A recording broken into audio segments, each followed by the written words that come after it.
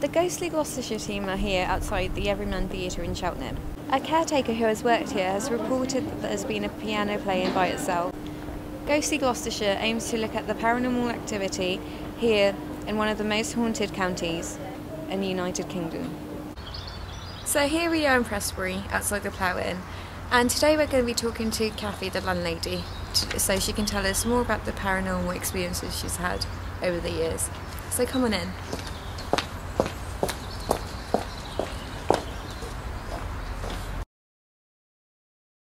Well, we're not entirely sure. It's listed as being a late 17th century. 2.5 years ago, it was a lovely summer's day, or summer's evening rather, and we had a customer sitting just over there at the little round table. Everybody else was outside.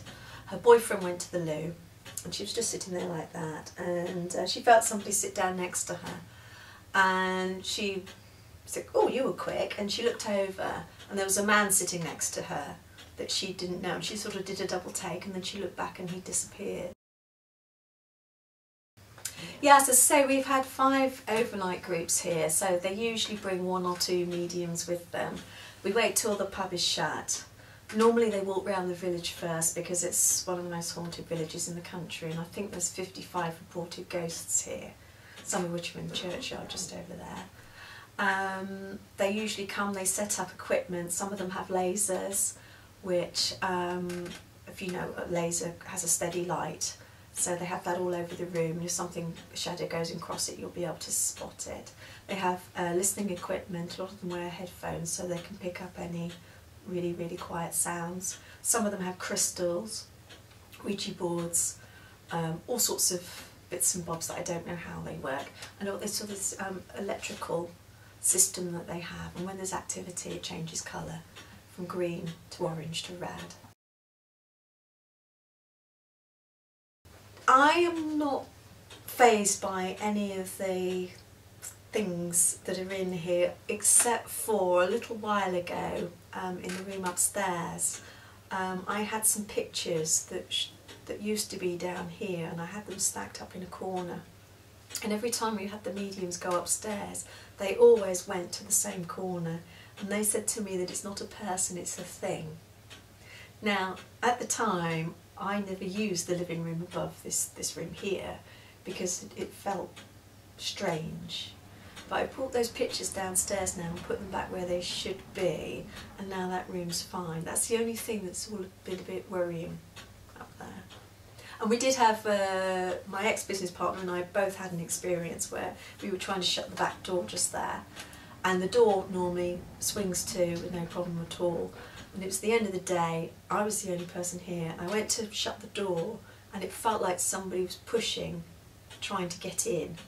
Now you really want to sort of pull it and then push it back in again, but I was sort of like this trying to get the door shut, and that's the only thing that's really frightened me a little bit.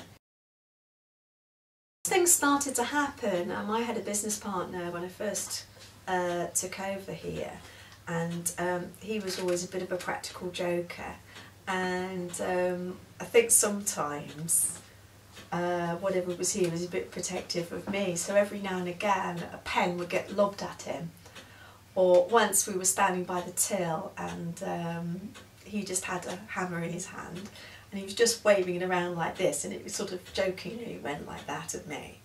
And then the light bulb above his hat just exploded and covered him in glass. You know, so it's funny little things like that. We went through a stage of 2p pieces being thrown out of the till whenever you went anywhere near the till. They'd just pop out. As part of our investigation, we have asked you, the general public, about the experiences you've had with the supernatural. Here are Jamie and Sadie with their stories. When my mum was about 21, she moved into her first ever house, and outside her house she had a massive tree which blocked all the light from coming into her house, so she got permission to cut down some of the branches. So one morning she woke up really early and she got a ladder and she was cutting down these branches, and as she was doing it, a really old man came and walked right by her, like, front garden. She started chatting to her and introduced himself to her as Terry Jones, I think his name was, and was just chatting to her about the people that lived there before and how nice the house is. And he said that he just lived opposite her and pointed at the house opposite. And my mum was like, oh, lovely, lovely, I'll come and visit you. And all she wanted to do was carry on cutting her branches. Anyway, he just stayed and he was chatting to her, and then eventually he walked off. And my mum carried on cutting her branches. And another lady walked up to her and was just like, oh, hi, are you new to the neighbourhood? She was like, yes, yes. And she was like, could I just ask who you were talking to? And she said, I was talking to the gentleman, Terry, who lives across the road. And the lady said, yeah, there was a Terry who lived across the road, but he died 10 years ago. When I was just 10 years old, I lived in a little hamlet village, just full of a few houses. And one day, me and my little sister were playing a little game in the living room. And it was night time, and all my family were upstairs just talking and stuff. And I remember playing the game with my little sister, and I remember I looked at her because she started looking at the window, and I wondered what she was looking at. So then I started to look, and the first thing I saw was a pale white figure of a man just standing there. And at first I thought he was our neighbour or something.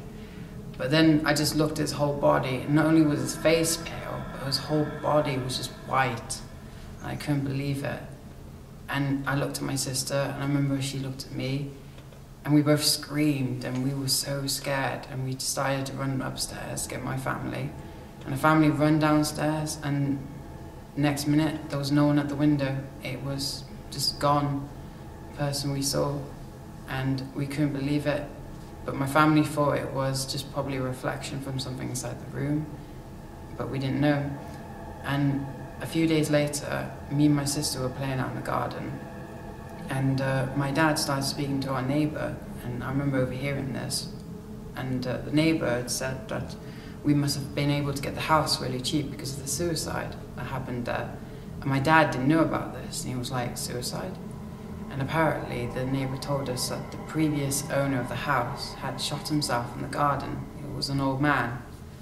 And we couldn't believe this when we were little, but that seemed to have happened. My boyfriend lives in a fairly old house, and apparently the first person who owned his house died in the master bedroom, which is now his parents' bedroom. So one night I was staying at his house, and I got up in the middle of the night to go to the toilet, which is on the landing.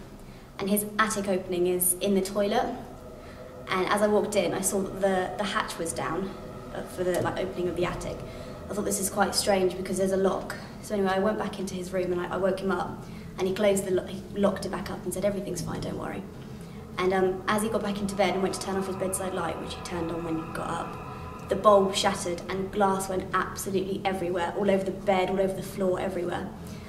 And as he went to go and clean it up, music started playing from his phone, which was on the other side of the room charging, which was quite bizarre. Anyway, the next day we woke up and we went to go shopping in town, and I distinctly remember turning off his TV as I left, the TV in his bedroom, as I left his bedroom. And then we got a call from his sister saying, why did you leave your TV on? And it was on, and there was the static was on it, which was quite scary. From our visit to Prestbury, we have found out why Gloucestershire has been labelled one of the most haunted. Due to the sightings and learning more about the histories from the locals, we can now say Gloucestershire has been rated one of the most haunted counties in the UK.